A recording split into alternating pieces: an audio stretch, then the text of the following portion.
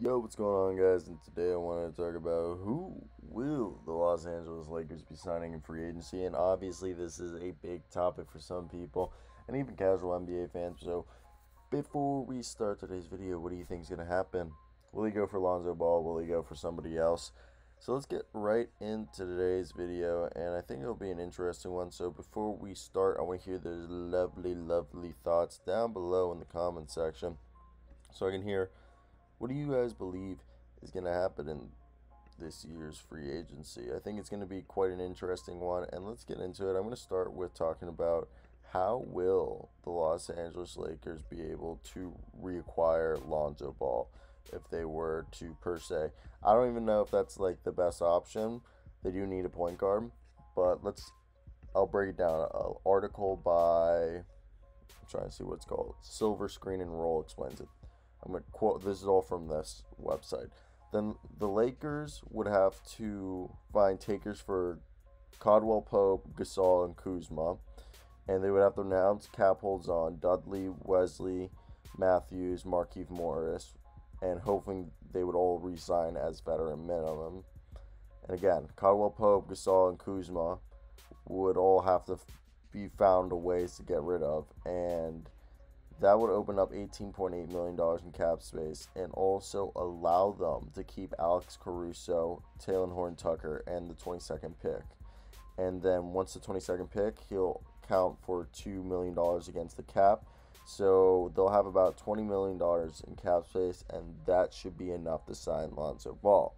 Now, the alternative of what they could do is signing Ball as a free agent. They could do a sign and trade, but that would hard cap themselves in the scenario that they would limit their ability to re-sign Alex Caruso and Taylor Horn Tucker. Why?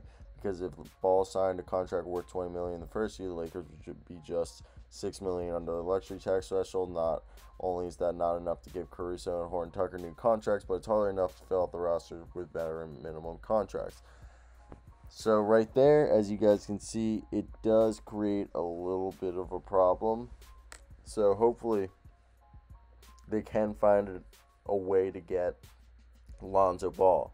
So I think the best way is to get him as a free agent, but like they are indeed interested in him, but he might not be the most realistic option.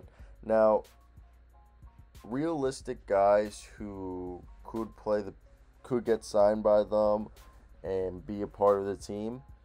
Jeff Green. Jeff Green's a guy who played under Frank Vogel, but he's also a former teammate of LeBron James, and he's a guy who is a true 3 and D guy, 3 and D player. He's not as good as a defender as some of the other players on this team, but he is a 3 and D guy, and he is a little one-dimensional in what he can provide. He's just a guy who can hit threes and occasionally rebound the ball, but I think he's the type of player they need who, for 15, 20 minutes a night, he's kind of freaking perfect. And he would fit really good, and he probably would. They have I believe it was a 9 point, not 9.5, like a 5.8 or like $6 million mid-level exception. So their mid-level exception will definitely cover, they can spend half of it on Jeff Green. So I think you're definitely 9.5. So they have a 9.5. My apology. 9.5 is definitely somebody they can spend it on. And that's why I think Jeff Green would be awesome. Another guy that could go is Otto Porter. Otto Porter is a perfect example of a player who was overpaid and then he became underrated. And I think he's a serviceable defender while he's a really good three-point shooter who is basically a 40% career three-point shooter. They could go for Spencer Dinwiddie if they lose out on Lonzo, and he would be a good guy, but he's opting out of like I think like 12 million, so I think he's expecting more. So I don't know if they could get him. A guy I think they could go get if they get Jeff Green, or maybe a guy like who I just said. I'm like blanking on the name, but Tony Snell would match up right there. He is great at three-point shots. He's not a guy who's going to get big minutes off the bench, and that's a good thing, and that's what he's fine with. And we saw where just being able to hit threes in the playoffs is great. He shot 52.9% beyond the arc. He only took 109 threes this year, but in 47 games, but still, that's like the highest three-point percentage in a single season with at least 100 attempts. And for his career, he's a 39.7% three-point shooter. and he's an all-right defender on his best days, plus defender. Then you have like guys like Nico Batum, if you want to come across town or just switch locker rooms.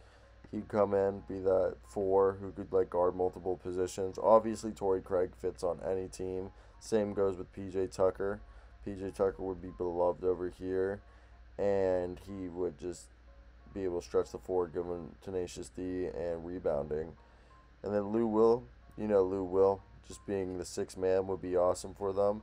There's a lot that they can do, so I think it is very interesting to where they are. Another guy that they could go for, Josh Richardson, he can hit the shot, 3-point shot, isn't as consistent. He's probably like more of a 34% 3-point shooter, but he's great at defense. He can guard multiple positions, so that's somebody they could look into. Kendrick Nunn's a restricted free agent. I expect him to go back to Miami.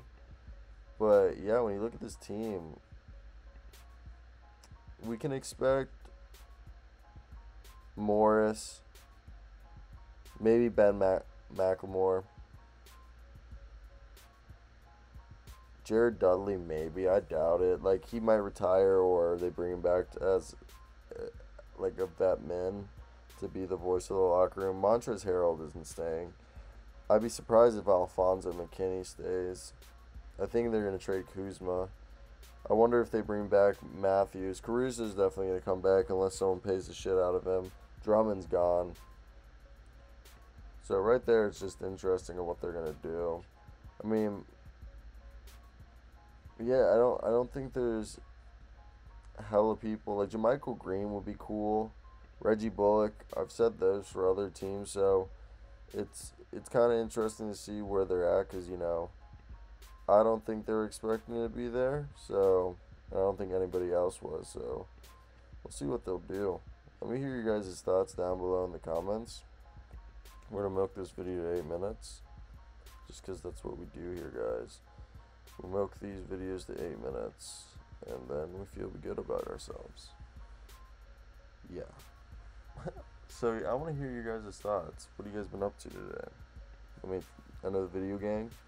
We're going to take this sip of water. Oh, there goes off my dog.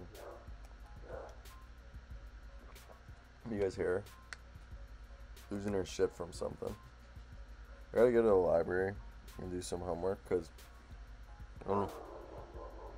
she's really going off.